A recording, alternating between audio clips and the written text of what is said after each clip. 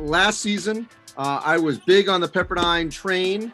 There were a lot of opportunities early, and you guys had your moments, but the consistency lacked a little bit, obviously, to get over that finish line. What do you think will be different this season, on the court I'm talking about, obviously, from last to get that kind of consistency that might have been missing a year ago? Well, it remains to be seen. And, you know, our guys know, we've talked about it. Even though we had our moments and had our opportunities, we just weren't quite good enough to get over the hump last year. That's not how we performed at the end of the day. And this year, with the majority of our guys back, more experienced, we would think that we've learned our lessons, and some of those games that we weren't able to pull out at the end, hopefully we will be able to pull out, and that will make it an entirely different season for us. So again, it remains to be seen, but I think we know what's necessary to get done. What remains for us, Andy, is to go do it and not talk about it. I feel like last year you can look at every game we played. We had a chance to win. We had a chance in the last 4 minutes to win in those games. But now we're a more seasoned, more veteran team, like Coach was saying.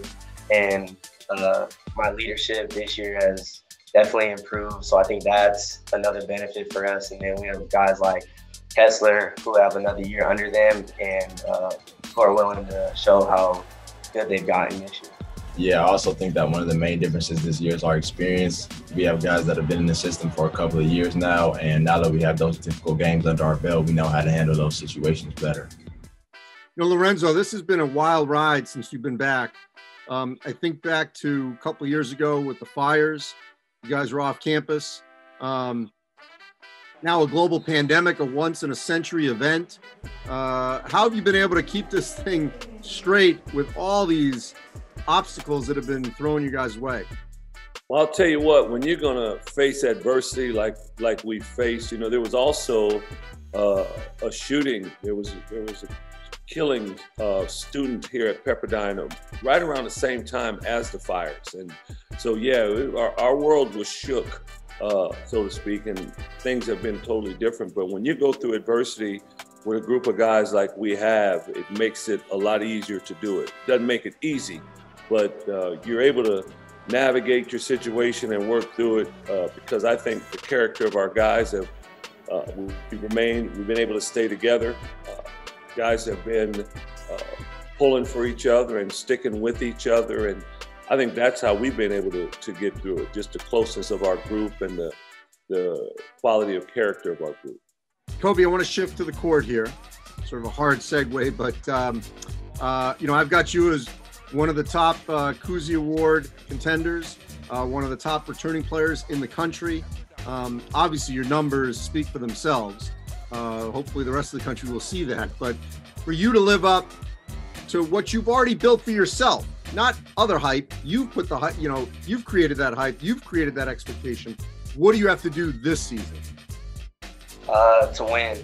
That's the ultimate goal. I think winning takes care of everything. So if we can win, that'll definitely help. And just for me to get better each and every day as a leader, just be better for my teammates, each practice, each game, and just learning new things. So that's been my goal this summer, and as the season is starting, that's just been my goal, just to get better each day and just continue to listen to Coach Romar and just help my teammates. All right, so Kessler, he's not going to, and I don't expect him to sort of break his own game down and the way in which he helps players like you. So I need you to do that for me. Yeah, to start, it's very fun and easy playing with Colbey. He's a pretty natural playmaker, and he's pretty good at, you know, putting guys in a good position with the basketball.